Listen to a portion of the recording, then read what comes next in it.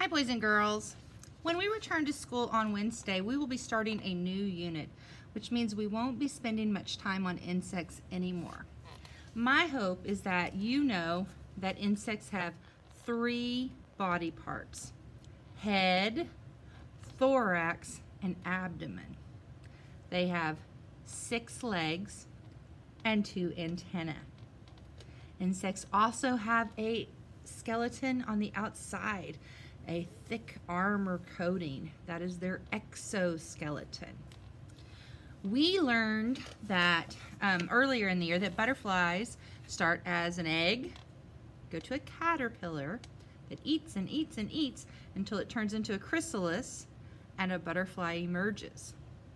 Over the last week, we learned that not all insects go through that process, that metamorphosis, which tadpoles and caterpillars do.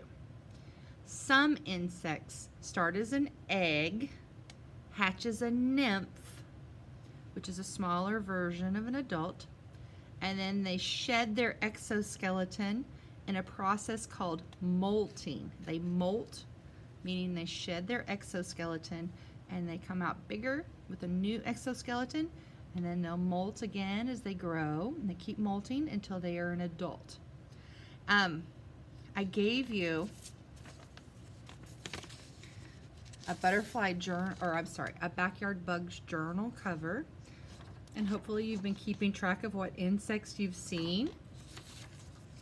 And you have a page where you can record it. Now, I know that it is not a requirement, meaning I'm not making you do it. But I do hope that you will add some pages into your journal and continue to investigate different insects that you find in your yard. Your yard is a habitat or home for many different insects and other creatures. So I hope you'll spend a little time investigating and observing and seeing what you can learn about these insects. Have a great day.